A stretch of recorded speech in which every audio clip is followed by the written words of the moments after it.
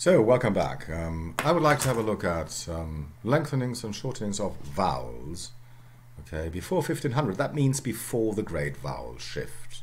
Yeah? We talk in reverse chronology, and it makes perfect sense that we go now beyond the great vowel shift, further back in time. Why do we do that? But first of all, a few preliminary remarks. Yeah? We established that before, that vowels are characterized according to two categories, quality and quantity. Quality means where is your tongue in your mouth, so is it E or U, and you see your tongue is moving, which means those two have different qualities. Quantity means long or short, and please don't forget that long also means diphthong. So a long vowel is either a long monophthong or a diphthong, and most diphthongs, of course, are, historically speaking, or once were, long monophthongs. Okay, having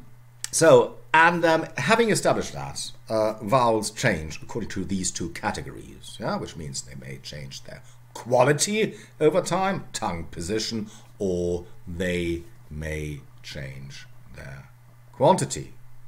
Long vowels becoming short, short vowels becoming long, something like that. We talked about the great vowel shift. The great vowel shift is a qualitative change because only long vowels and diphthongs were affected. Okay, the tongue position changed. Okay, so E becoming E, and then you see the tongue is, of course, moving upwards. So yes, so the great vowel shift is a qualitative change. All right. A vowel's quantity, apostrophe is missing, but never mind. A vowel's quantity before 1500, and this is when the great vowel shift started, 1550, something like this, decides whether it is affected by the great vowel shift or not. And that's the important thing. So is a vowel long, it goes into the great vowel shift. Is it short? It stays out of it. And so this may explain to us, this fact, things like that. Child and children. There you see the singular was a long vowel, child. This went into the great vowel shift and became child. The plural was short, children, something like that, and therefore no great vowel shift, and therefore you have to say child and children. We'll have a detailed look at that. I just wanted to show you how important it is whether a vowel is long or short before the great vowel shift, or whether it is lengthened or shortened. Okay, I would like to, the first quantitative change I would like to talk about in detail is the lengthening in the 9th century, which I called L9. L9 means lengthening in the 9th century.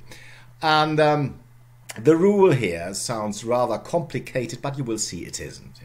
Short vowels are lengthened before liquid or nasal. Liquid is l, or n, so nasal, and liquid is l and r, okay, plus homogenic voiced plosive. This sounds complicated. No, it isn't. I mean, so you take a nasal, any nasal. So what is the homogenic voiced plosive? It's d, because they are produced in the same position of your mouth. Same tongue position. Nd is homogenic. So is mb. Homogenic because m and b are pronounced the same way. Okay. And by the way, so is ld, because l is alveolar, at least the tongue tip, touches your alveolar, and then ld, okay. Very easy. And then the next one, ng, is as well, okay, and then r and any voiced sound, consonant, after that. So rl, rz, okay, something like that. So mb, nd, ng, ld, rd, l, rn, rz, rth. Okay, these are the clusters. And before that, short vowels are lengthened. Okay. Why? A good question. Why? I mean, take a word like hund, short, hund. So this would be nd, yeah, homorganic consonant, and this becomes hund.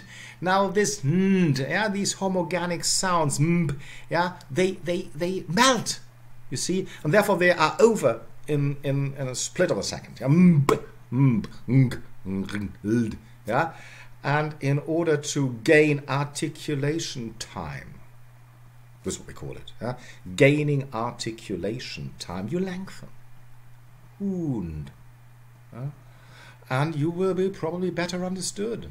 Yeah, so hund is much easier to be understood than hund, which is over in a just like that. This may be the driving force behind that. Yeah, articulation time and of course being better had. Probably if you talk across great distances, something like that. Okay. No lengthening when a third consonant follows, and we will see why that is important. Okay, here is an example. Okay, Old English finden, short. Yeah, finden, as in German. We still have the word in German, finden. Yeah, finden in German, finden. Same thing in Old English. Then you see nd, homorganic consonant cluster, which means L9 applies, and therefore findan. Yeah. Findan becomes something like fienden, fienden in late Old English, and then in Middle English fiende, or something like this. And this fiend goes into the great vowel shift and becomes first of all in early modern English feigned, this would be Shakespeare, okay, and then in modern English find. This is our contemporary pronunciation, okay. That's all there is, yeah, basically. Another one, yeah, klimban, yeah, klimban Old English short, yeah, klimban, both still pronounced, klimban, okay. Then you see mb, Old English klimben, late Old English, Middle English klimbe, and because it's long now, great vowel shift, yeah, claim, and later climb, and b is lost somewhere on the way, okay. In German, we still have the word klimmen.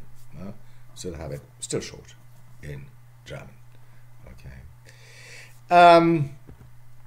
And here you have some of these words, and I find it very useful. I mean, to compare this to contemporary German, because contemporary German is a lot more conservative as far as the vowels are concerned. Yeah. Please, I don't say that English derives from German. It doesn't. No, they have a common ancestor. Yeah, something like a Low German dialect of, I don't know, the 5th century, something like that. Yeah, a Low German dialect. Okay, this could be yeah, this sort of Low German is still very kindred to both languages today, but probably more to German. 500 years, 1500 years ago, probably even 1,000 years ago, they still were mutually intelligible. Okay.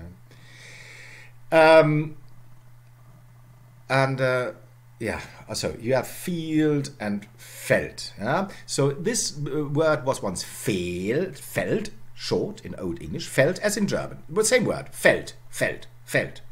And then L9 applies, felt becomes fehlt, and this grows into a great vowel shift and becomes field. German still felt. Okay, there you see how much it can help you to have a look at contemporary German. I just want to say that more and more linguists these days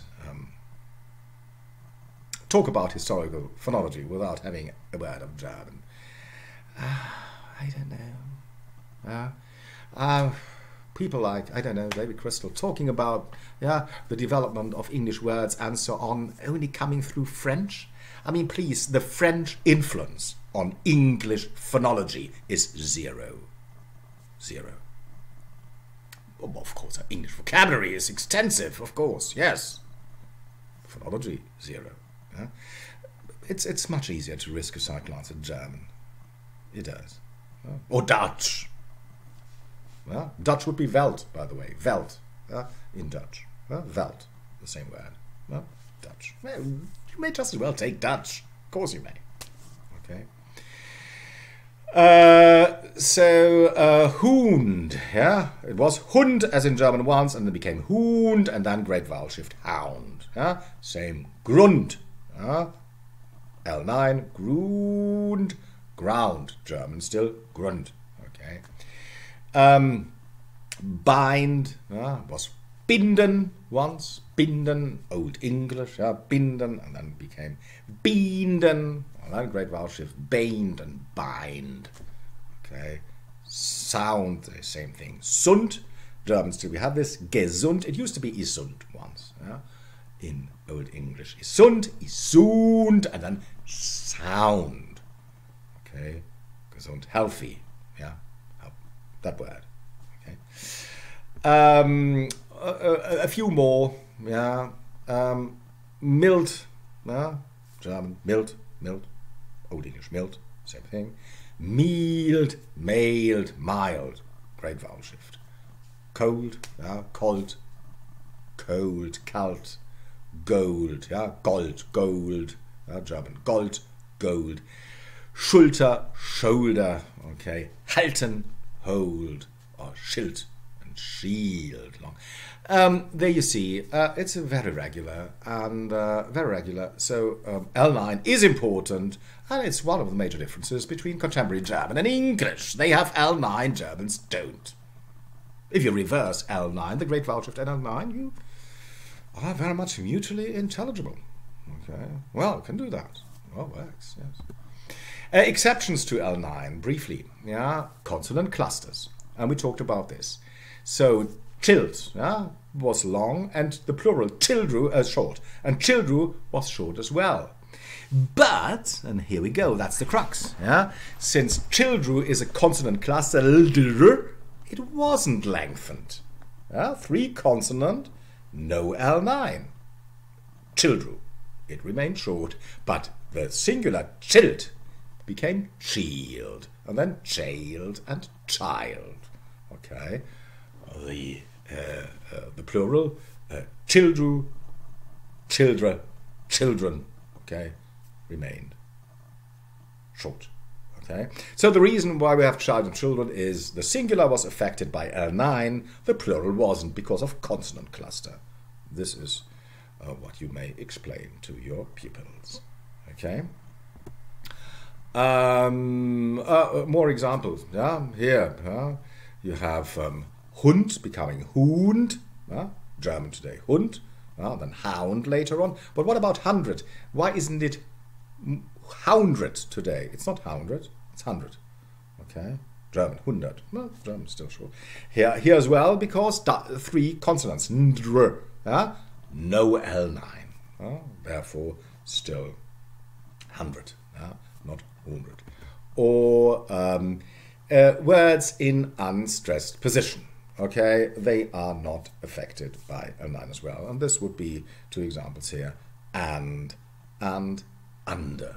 Okay, and under. No L9, because, I mean, these are, they are conjunctions, preposition, right? And they are adverbial, okay, whatever. They are not affected by L9, because they are in unstressed position in a sentence. Okay, here we go. I would like to stop here before I come to the next great quantitative change. What have we learned so far? Yes, quantitative changes are important because they decide whether a word will go to the great vowel shift or not. And therefore, some incongruences may be explained that some part of the word probably goes, some other not, and something like this. And I can only say that it explains a major difference between the vowel sounds in contemporary German and English. 2 languages which have a common ancestor. Okay? I don't say that English derives from German. No. Well, it's just the gorilla and the chimpanzee. Okay? Common ancestor. Here we go. Okay, so let's stop here.